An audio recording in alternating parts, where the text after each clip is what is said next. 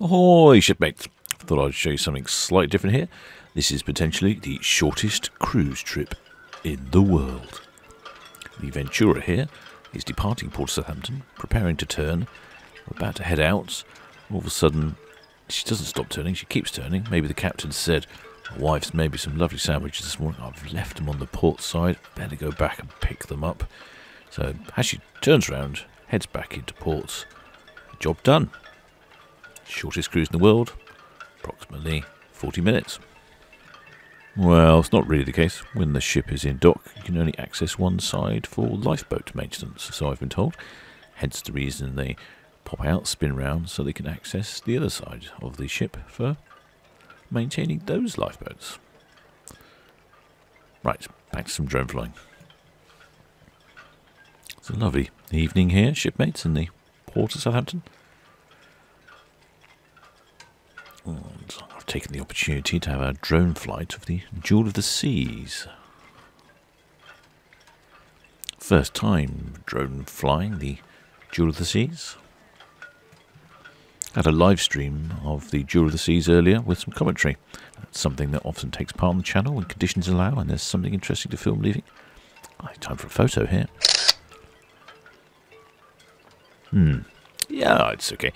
I think the water is not an attractive colour on this particular shot. Must be a bit high, but interesting. Interesting ship. Slightly different to some of the others we see. Some nice rounded portholes at the front. Got some swoopiness going along on the sides. I don't know if that's an accurate description, but yeah, not quite as block-like as some of the ships we see in port. Yeah, first time for me droning the Jewel of the Seas.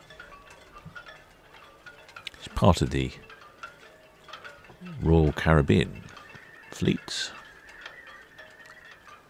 And again is one of the older cruise ships we've seen, dating back to a launch date of March in 2004. It's part of the Radiance class of cruise ship.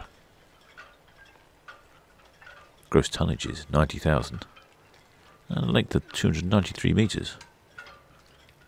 So not as big as some of them we see. And that really notices when you look at capacity for passengers. 2,500 passengers and 842 crew. That's quite low on the number of passengers. A lower passenger to crew ratio. Interesting.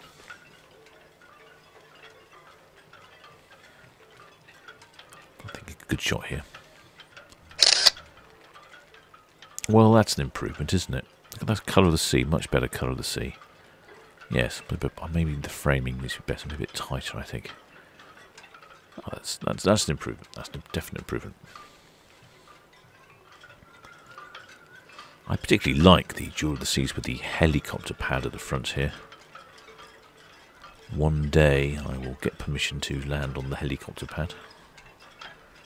And my bucket list of things to do with the drone, I can tick off another one.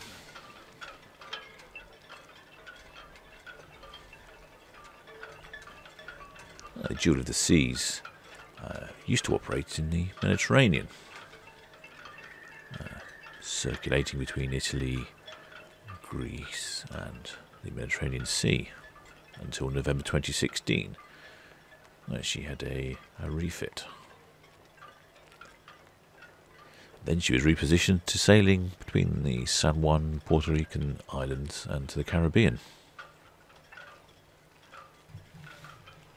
And since December 2019, she's been homeported in Dubai and operated cruises in the Persian Gulf. I don't know where she's expected to return to. Perhaps back to Dubai. So, 13 decks in total and 12 passenger decks.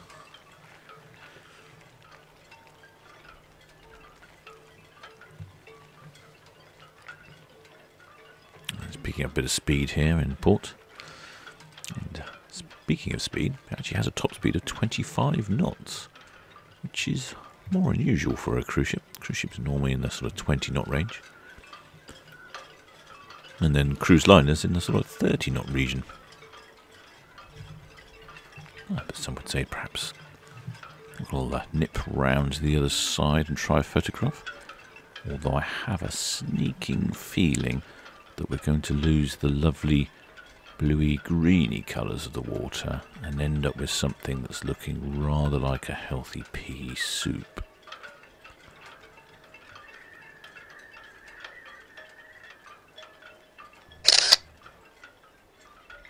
Yeah, we're in healthy pea soup territory again. Reasonable proportions. Nice shadow there, though. Lovely jaunty angle of the bow. Of course, there's no passengers on board the ship at the moment, just crew. I imagine normally when the cruising season resumes, which could be later this year, seems favourable.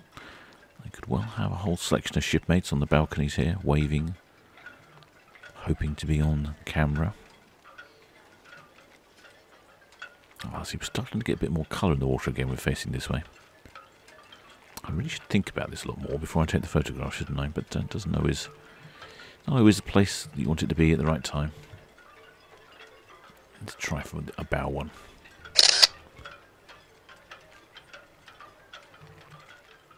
It's not too bad. Bit of a low tide there, exposing the mud flats. It's not the most glamorous shot of Southampton. I have managed to take some much better shots of Southampton. Never mind, still nice to see different angles of the Jewel of the Seas. Let's have a look while we look along the top here. It looks like it's our water park. Oh, I particularly like this feature here, just coming in from the right. It looks like it's in a James Bond film. There would be a sort of UFO space shuttle that would just take off from the top of the ship, and that's where the big bad boss lives. Yeah, I like that feature. There's a rock climbing wall in the back of the funnels there, you can just about see. Basketball court.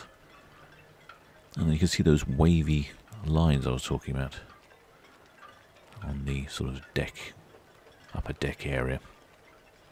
That's quite nice, really, quite attractive feature. And there's also a fairly attractive stern here instead of a really brutal sharp edge. It's got a bit of a slope.